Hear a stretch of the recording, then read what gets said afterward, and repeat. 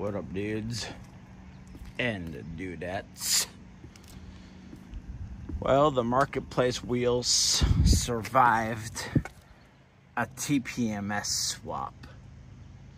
So I think, as far as I know, these ones take 433 megahertz instead of the 315 prior to 2023. So that you were able to get the universal TPMS to sync to this 433 megahertz, which was awesome. And I made sure to let them know I wanted them to be super careful with these wheels because they pretty much are flawless. I mean, they got just a couple little teeny nicks, but I think those are there before. Like, you can see this one right here. Pretty sure that was like that. But yeah, the tire shop did a good job. Since I warned them I was gonna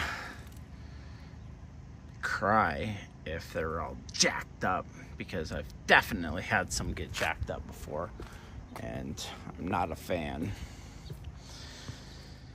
So as soon as they got this universal TPMS mounted, they did sync, and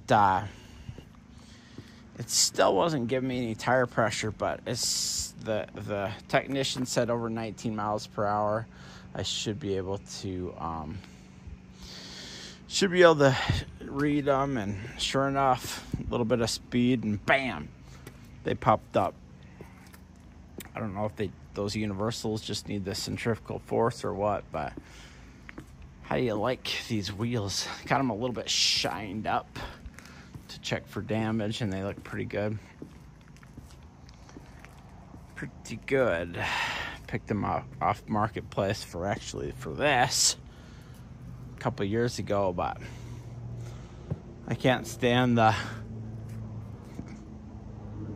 gray ones on here for some reason. I just don't like them.